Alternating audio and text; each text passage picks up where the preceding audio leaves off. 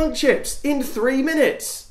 This week I'm going to talk about Pivotal. I was in Las Vegas last week and it was all about SpringOne platform, which is their developer event. Interesting choice of words. It seems like Spring is kind of swallowing Pivotal. If it's SpringOne platform, that comes first. That's what they're leading with. Interesting. So let me tell you a bit about the conference. I thought the theming and narratives were really clear and crisp, particularly around the interrelationship between business and business change. And what's interesting to me is, RedMonk spends its time looking at these bottom-up adoption effects. It's all about developers making choices. But what's clear is, as we enter digital transformation, and there are more sort of Fortune 500 companies, they're really getting obsessive about this stuff. Now, the Pivotal way is the kind of thought behind Pivotal Labs and pair programming, the way they developed applications. And it's sort of a religion. There's a bit of a cult within the company.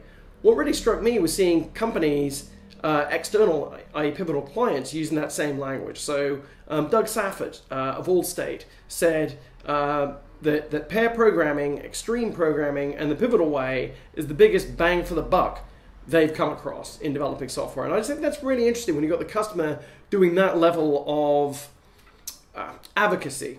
So Comcast, NBC, these are big brands that are in the midst of a digital transformation. I mean, recently, GE were moving all in on the cloud. The digital transformation is happening. It's happening at scale.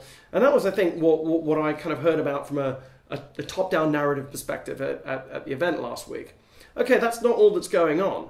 What's interesting is if we look at the Cloud Foundry platform, it's definitely got some momentum. You've got IBM and Pivotal kind of slugging it out there, ground war, attritional war, sales-driven war, going into the enterprise, selling hackathons as a service, bringing them into places in San Francisco and New York, the digital garage and IBM's sort of lingo.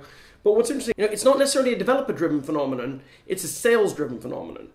But there's this other thing, this other asset that Pivotal has, and of course that is SpringOne, or should I say, sorry, the Spring platform, and notably the rewrite for microservices, Spring Boot.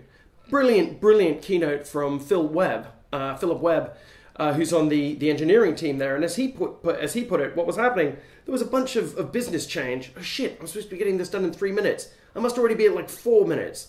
Okay, bunch of business change.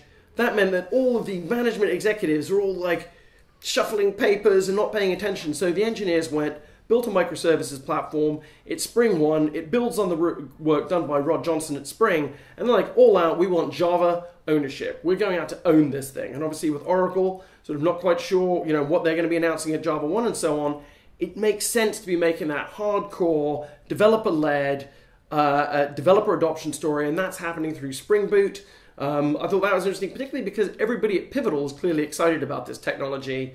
All of the groups, didn't matter whether they were on the data side, Cloud Foundry side, Spring Classic side, they're all very excited about Spring Boot. Customers are talking about it, so that was kind of cool too. So I think that was what I came away with. There's a crisp business story, there's a developer-led story, and then there's a let's slug it out with IBM story. It's all coming together actually pretty nicely for Pivotal. That was my reckons. That's Monkchips in 3 minutes, 4 minutes, nearly 5 minutes. Follow, comment, and subscribe.